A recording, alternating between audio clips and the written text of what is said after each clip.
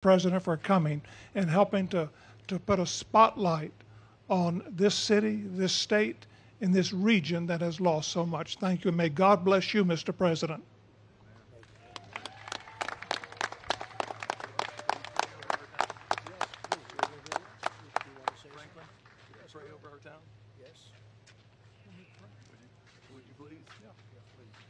I've been asked if I would lead in a prayer.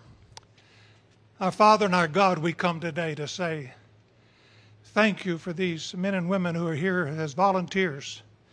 Thank you for the President who has taken time to come and to see it for himself, to shake hands, to encourage, and to smile in the faces of people that have been hurt and devastated by this storm.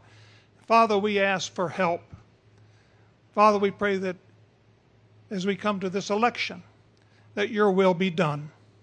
And so, Father, we pray for the President, strengthen him, protect him.